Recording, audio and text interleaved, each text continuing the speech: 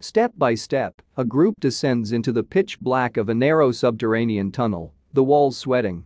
Reeking of old creosote and wet earth, the air is dank and sticky. But the adventurers finally arrive at their destination, more than 100 steps into the earth. A year and a half of hard work has paid off.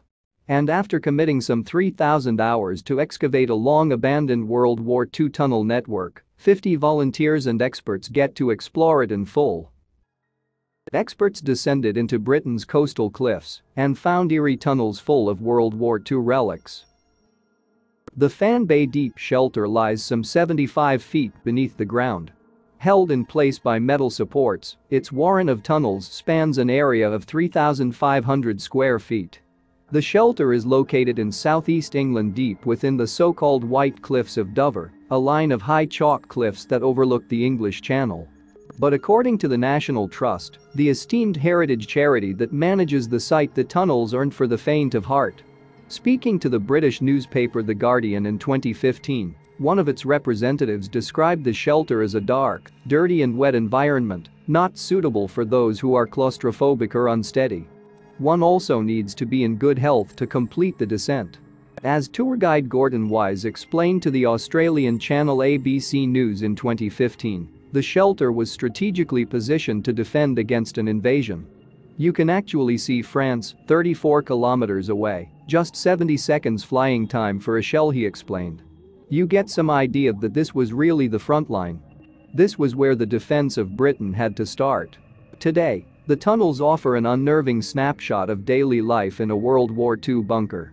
The Eerie subterranean complex is punctuated by spooky relics that hint at the routine dread endured by the soldiers stationed there. After all, the Germans were fully intent on conquering the United Kingdom, just as they had numerous other nations in Africa and Europe. The United Kingdom might even have yielded to German occupation, but for its isolated island geography. The White Cliffs of Dover have long provided a wall against aggressive forces. In fact, England hasn't been invaded and occupied since 1066. So the cliffs are a national symbol, much like the Statue of Liberty in the United States. The 300 feet high cliffs stand sentinel over some 8 miles of coastline in the English county of Kent. Their distinctive white faces, so handy in wartime, are composed of exceptionally fine, soft chalk that formed over millions of years.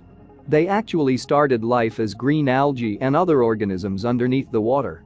These then died and were compressed into layers of calcium carbonate. And when sea levels descended, the cliffs became visible. One of the earliest historical records of Dover was provided by the Roman Emperor Julius Caesar, who attempted to invade England first in 55 BC and then again a year later. Believed to be the oldest record of the country, his commentaries on the Gallic War described how the early Britons used the White Cliffs to attack his war party by throwing weapons from the summit. Centuries later, the English crown ordered the construction of Dover Castle, which was later referred to as being key to England. Speaking to the BBC in 2012, Gareth Wiltshire, the manager of the White Cliffs of Dover Visitor Experience, explained that the fortification was used for diplomatic purposes. Dover was a key place for royalty, he said. Overseas visitors would be greeted there, and the castle would provide accommodation. Naturally, the cliffs that have kept Britain safe during wartime have been represented countless times in English culture. Perhaps most famously, William Shakespeare depicted the cliffs in the finale of King Lear, when the despondent Earl of Gloucester considers taking his own life. He says, "There is a cliff, whose high and bending head looks fearfully in the confined deep. Bring me to the very brim of it, and I'll repair the misery thou dost bear." Today, the cliffs are still often associated with their defensive and symbolic role in World War II. During this global crisis, gun batteries were constructed on the cliffs at South Foreland, Wanstone and, of course, at Fan Bay. These managed to sink some 29 enemy ships between them. Collectively known as the Fortress, Britain's coastal batteries were also used to test pioneering radar technology.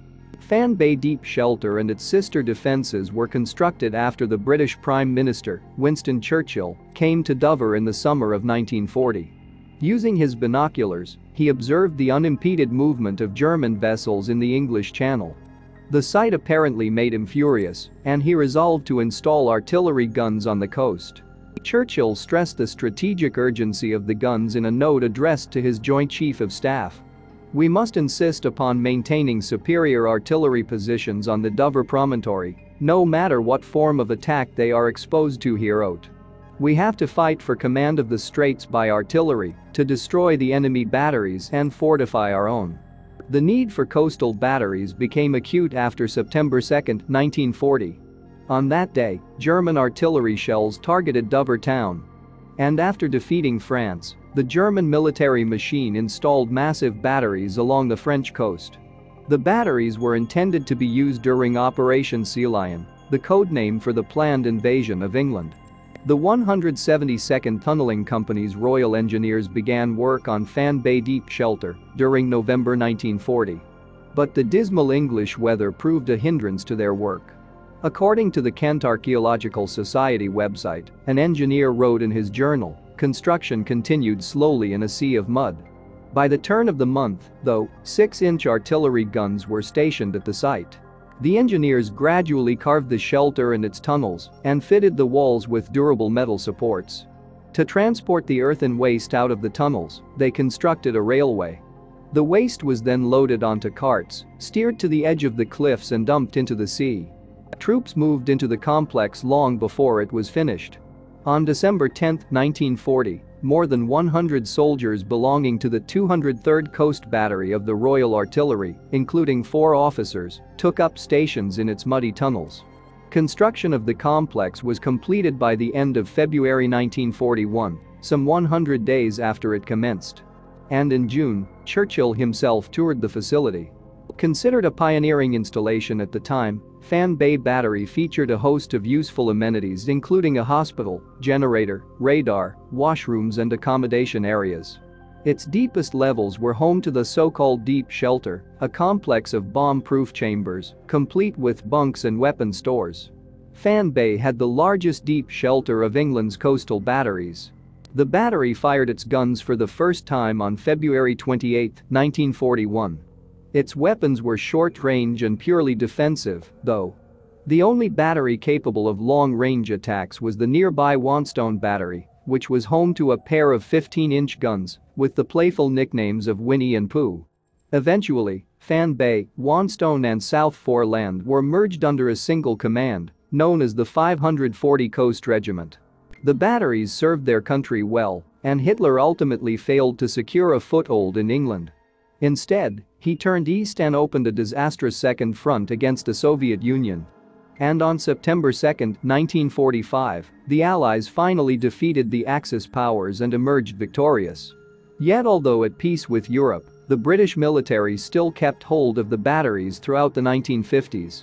Then they became the property of private individuals.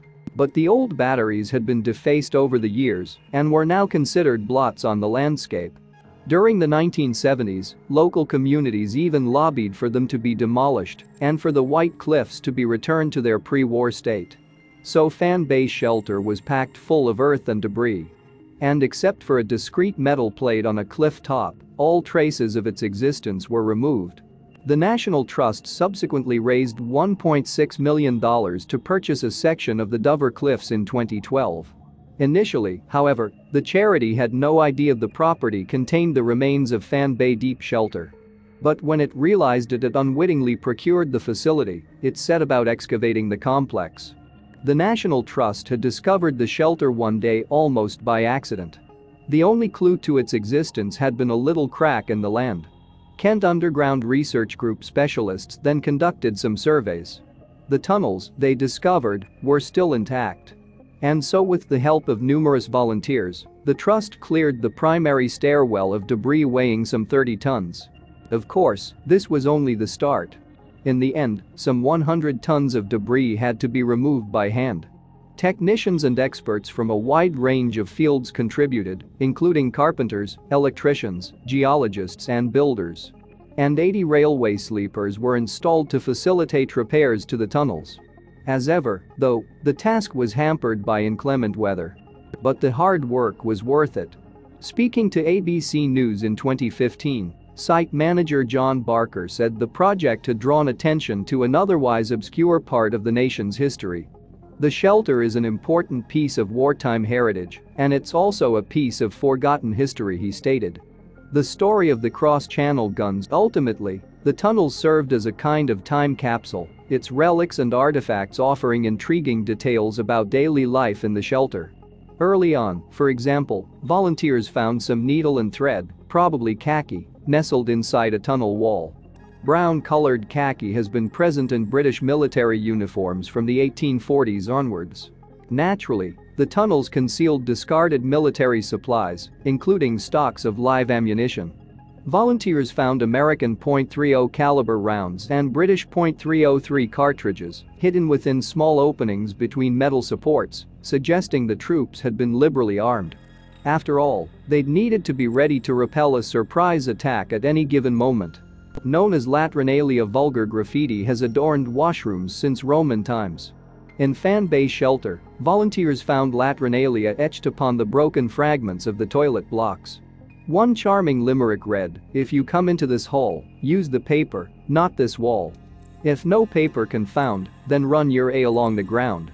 Scrawled in chalk on a piece of shuttering, another message had vaguely communist undertones. It read, "Russia bleeds while Britain blankos." Originally a newspaper headline, this popular slogan was a reference to the British military and their supposedly lax support for their Soviet allies. The word blanco, used here as a verb, refers to a cleaning substance that troops employed to polish their gear. Hidden on top of an air duct was a 1903 adventure book, Shadow on the Quarter Deck by Major W.P. Drury.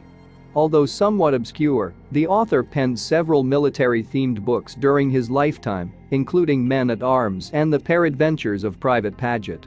His most famous and popular work is The Flag Lieutenant, which was made into a movie on 3 separate occasions. Additional finds included a wealth of everyday objects: makeshift wire clothes hooks, telegrams, packets of cigarettes, a tic-tac-toe game, and a Unity Pools soccer coupon dated February 20, 1943. As much as the troops were entrusted with a hard and dangerous task, they may well also have endured great boredom and loneliness. Among the most valuable discoveries were some acoustic mirrors from World War I. Before the invention of radar, acoustic mirrors were used to detect incoming enemy attacks. Resembling enormous concrete bowls with diameters of 15 feet, the mirrors worked by focusing approaching sound waves. At Fan Bay, a pair of acoustic mirrors were installed in the cliffs. The Fan Bay acoustic mirrors were part of an early warning system that included a chain of similar devices at North Foreland and Joss Bay. The system represented the culmination of more than 20 years of experimentation by the British Air Ministry. They found that the size and shape of acoustic mirrors changes how they focus sound. By the onset of World War II, though, British scientist Sir Robert Watson Watt was already close to developing radar technology. This would allow the military to pinpoint enemy movements with unprecedented accuracy. The sound mirrors weren't entirely obsolete, though. After the German Air Force launched attacks on Britain's radar stations, they continued to be of useful service. The National Trust began excavating the sound mirrors in May 2014. The task was mammoth. It required the removal of 600 tons of debris, which was enough to fill 50 trucks. Fortunately, carefully positioned heavy machinery helped the excavation considerably. The acoustic mirrors were then fully uncovered in under a month. Additional work on the shelter's original entrance also exposed a hidden generator room. Unfortunately, the chamber appeared to have been destroyed, but archaeologists were able to identify an adjoining network of stairs and corridors. And with the help of the blueprints used in the 1940s, engineers and builders were able to carefully reconstruct them. In the first half of 2015, engineers took away the last of the debris from the tunnels and entrances adjacent to the newly excavated acoustic mirrors. All that remained were some final cosmetic tasks: the construction of benches, the treatment of woodwork, some painting, and other minor tasks. Then in July 2015, the work was completed. Speaking to the British newspaper The Daily Telegraph in 2015, volunteer Gordon Wise expressed his gratitude and delight. He said, "Seeing the tunnels in their raw state when they were first encountered, handling artifacts and giving tours, is like standing in the footsteps of history. To be part of the digging team Mirroring the work the Royal Engineers originally took to excavate the shelter was very special. Today, visitors can experience the shelter for themselves with a few minor provisos. No high heels or sandals. No children under the age of 8. No claustrophobes. With 125 steps, the descent should not be attempted by those in poor health. All tours are guided and hard hats are mandatory.